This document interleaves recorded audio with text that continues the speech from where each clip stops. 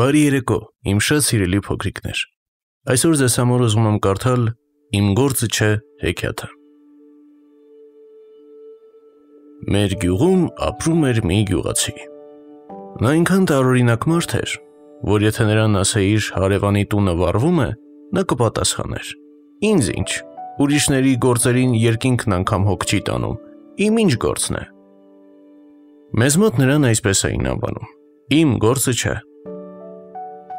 Մի անգամ իմ գործը չեն քաղաքից գնում է մի պարկ չոր բակլա։ Պարկը գցում է ուսն ու բերում տուն, և չի նկատում, որ տակը ծակ է։ Ահա նա գնում է, իսկ բակլաները մեկը մյուսի ետևից թափվում են գետնին։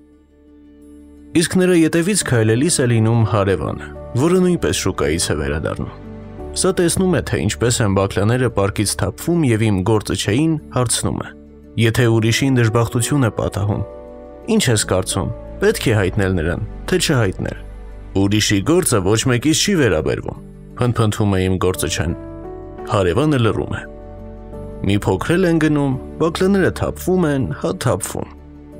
Պարկի կեսը դատարկվում է։ Հարևանը նորից է հարցնում. Դե իսկ եթե ուրիշի դժբախտությանը կարելի է հասնել օգնել, այդ դեպքում ինչպես վարվել։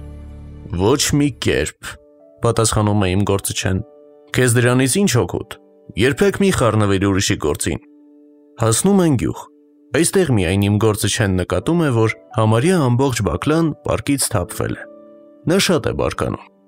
Իսկ դու կրիայի տղա, ինչու ինձ ոչինչ չասացիր։ Հարևանը պատասխանում է. Չէ որ դու իմ գործը չէ, ինքդ ինձ ասացիր, որ դա իմ գործը չէ։ Սիրելի փոքրիկներ, այս հեքիաթը սովորեցնում է, որ երբեք և ոչ մի դեպքում չի կարելի անտարբեր լինել։ Պետք է օգնել դիմացինին, եթե ունեք դրա հնարավորությունը, թեկուզ միայն զգուշացնելով։ Իսկ այժմ լվացեք ձեր ատամները և պառկեք քնելու։ Բարի գիշեր, իմ շատ սիրելի փոքրիկներ։